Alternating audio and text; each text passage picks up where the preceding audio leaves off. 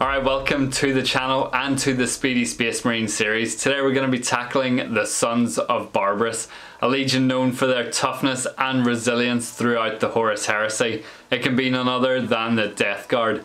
All of the paints you'll need will be listed below in the description, so let's get into it.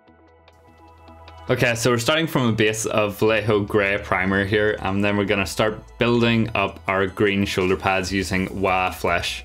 I just thought this was a nicer colour for it. You could use Death Guard green if you prefer, but I think it's a bit too desaturated. I wanted the green to have a bit more punch here. So we're applying 2, maybe 3 even coats of this all over both of the shoulder pads. Now we're going to grab some Rhinox hide and some Blister Foam, and we're going to use this to create our battle damage and wear and tear across the model. So I've torn off a wee bit of Blister Foam, I've bunched it up to create like an interesting edge, dipped it into some of the Rhinox hide, removed some of the excess onto the dry palette or onto my hand, and then we're just applying it over the model, trying to create those small scratches and chips within the armour just to make it look that bit more interesting. This also really helps to embody the idea of the Death Guard, the resilience, their toughness, their ability to stay on the battlefield and sustain damage. So as you're working through this, the paint will start to dry on the Blister Foam, so make sure you continue to manipulate it and move it so you have a clean edge that you can continue to work from. So you can be as aggressive as you want with this. Apply more, apply less, depending on the aesthetic that you're going for. We're then going to follow up with some Mournfang brown, and we're going to apply this a bit more sparingly and trying to hit some of the same areas that we did before. This will help to act as a highlight colour to some of those chips and rust effects that we've just incorporated into the model, and just creates a wee bit more colour variation across the armour. But again, we're doing the same thing with the Blister Foam, torn off a bit, bunched it up to create an interesting edge, dip it into the paint, dab off some onto the dry palette or onto my hand, and we're away. Grab some Abaddon black and then just fill in those rubberized sections between the plates. Do your best not to hit any of that white armour, but if you do, we'll just call it battle damage.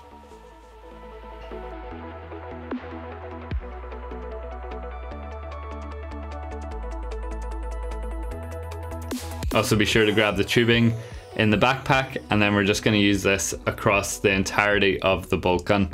So lay this down as a good foundation for your gun casing and the metallics that we're going to apply later. So it may take 2 coats of Abaddon black to ensure you have an even finish across these areas. Then I'm going to grab some exhaust manifold from Vallejo metal colour, and we're going to paint in all of the silver areas. So this should only take 1 coat because it is quite a good covering metallic, but depending on how it applies over the white, you may need to come in for a second pass.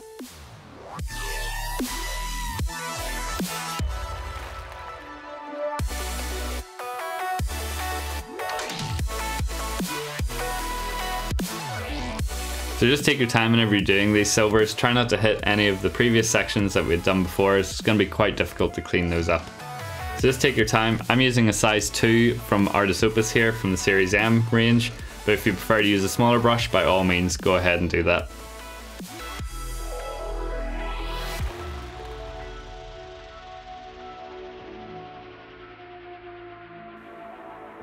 And then just paint in all of those silver sections on the bolter as well.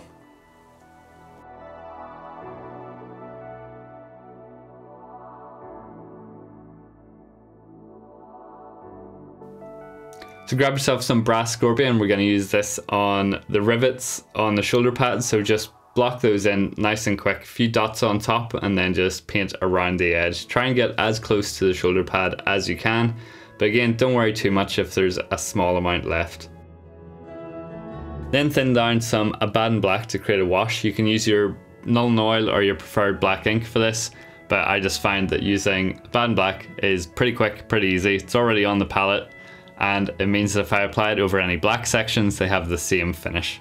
So we're just going to use this across all of the metallics, and you can see I'm just slapping it across the entirety of the bolt gun because I'm not worried about changing the finish. Use that to darken those sections down and create some separation within the components.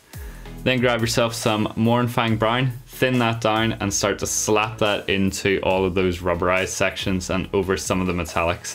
Now if this starts to bleed down or you put in too much, do not worry, just thin it down, streak it over the model, create some more interest and some more variation within the armour. We're going to be doing this with some Rhinox hide as well, so use this as an opportunity to introduce some more grease, grime, streaking, weathering, more information across the model. We can also use this as an opportunity to create some recess shading in certain areas of the model as well. And then follow up with the Rhinox hide, just applying this a wee bit more sparingly to the areas that we've already applied the Mournfang brown, and again use that to sort of streak down over certain areas. So while your previous washes are still wet, come in with the Athonian Camoshade and just apply that over everything. Be liberal as hell with it, and if you want to throw in some more variation, grab some more of that Rhinox hide mix or that Mournfang brown mix and just wet blend those together. Create as much grime and dirt across the model as you can to really embody that Death Guard feel. The Athonian Camoshade will help tint the armour a wee bit towards that green colour. This is obviously later on in the Horus Heresy, after they've kind of fallen towards chaos and become the children of Grandpapa Nurgle. But you can see how these washes are melding together. They're becoming more interesting. You create more colour variation and just more detail across the model. Get these really nice transitions between those Mournfang browns and warm Rhinox hides into those Athonian camo shades. Now we just got to paint the lenses, so we're coming in with some Khorne red, laying down the foundation over each of the lenses and over that wee sensor thing on top. Following that up with some Evil Sunz Scarlet, we're just going to look to hit the sensor on top, the inner corner and then lower edge of each lens. Again, I'm still using the size 2 here, but if you prefer to use a smaller brush to do this, by all means go ahead and grab a 0 or a 00. And take your time whenever you're doing this, ensure you get a nice strong opaque colour. Then I'm going to grab some classic golden yellow here. I'll put the equivalent in the description below. And we're going to mix that with our Evil Sunz Scarlet and add 2 dots towards the inner corner of the eye. Lastly, we're going to grab some titanium white or your preferred white, thin that down so you can easily apply dots to your fingernail, and then add a dot to the rear corner of each lens to give you that glint effect. And that's pretty much it. This is what our Death Guard looks like when he's all put together. You can see how that chipping effect that we did with the sponge really comes through. All of those different washes combining together to give you those different tonal variations across the model, give you those different shading effects in various areas, just looks really cool. And here he is on the desert base. If you want to see how I made these bases, there'll be a wee thing in the top corner. But here he is on the spinny thing. I just think this embodies Death Guard. I just think all those different variations in the washes, how they've dried, some of them have created some tide lines, some have melded together to create different colors. I just think it looks grim, it looks dark, it looks gritty, it just looks Death Guard. But I can't wait to see your Death Guard on the tabletop, and don't forget to like and subscribe. Hopefully you found that useful. If you have any comments, questions or suggestions for future videos, please drop them below in the comments. And if you want to take your painting to the next level, I have a Patreon that's focused around feedback and coaching. You also get access to exclusive guides and content. If you want to show me what you've been working on or what you've been using these videos for, please head over to the Discord and drop some pics into the whips or the completed projects. I would love to see what you've been doing.